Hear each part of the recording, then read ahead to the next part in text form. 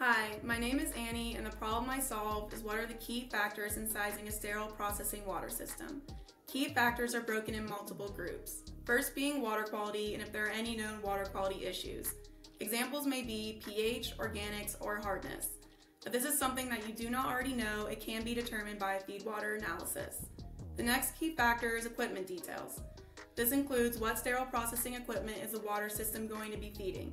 Typically, this consists of equipment that requires critical water and steam, such as final rinse sinks, cart washers, washer disinfectors, ultrasonic cleaners, and steam sterilizers. If you do have a steam sterilizer, we need to know if the boiler is made of carbon steel. This is because DI water is corrosive to carbon steel.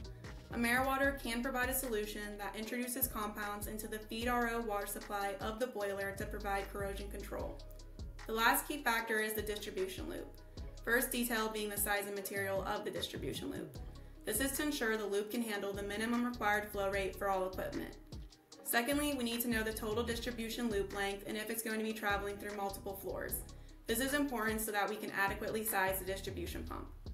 Once we have this information, your AmeriWater representative will determine the best system for your facility. AmeriWater is known to have a wide range of modular systems that are able to be curated for your exact need.